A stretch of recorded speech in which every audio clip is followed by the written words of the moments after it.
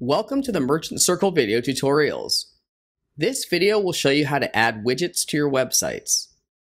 As a merchant, you can add a widget or block of content from your MC business listing to any web page outside of Merchant Circle.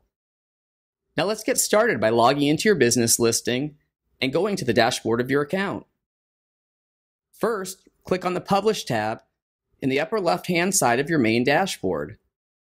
You will then scroll down and click on the Widgets tab on the left-hand side.